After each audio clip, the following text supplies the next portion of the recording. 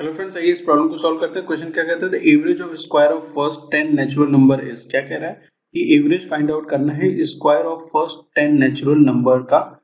ठीक है, तो नेचुरल नंबर्स क्या होते हैं?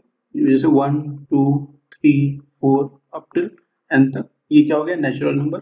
और हमें क्वेश्चन में क्या कह रहा है कि इनके स्क्वायर का, ठीक है, इनके स्क्वायर का हमें एवरेज फाइंड आउट करना है। तो एवरेज फाइंड आउट करने के लिए square of N natural number का क्या फॉर्मूला होता है? n plus one, 2n plus one by six, जिसमें n क्या होता है? नंबर ऑफ टर्म्स होता है। ठीक है, क्या होता है? नंबर ऑफ टर्म्स होता है। तो हम इस फॉर्मूले में क्या करेंगे? इस वैल्यू को पुट अप कर देंगे। इस केस में नंबर ऑफ टर्म्स कितने हैं? 10 है। ठीक है, तो एवरेज फाइंड आउट करने के लिए हमें क्या करना होगा? n की जगह 10 रखना होगा। 10 प्लस वन,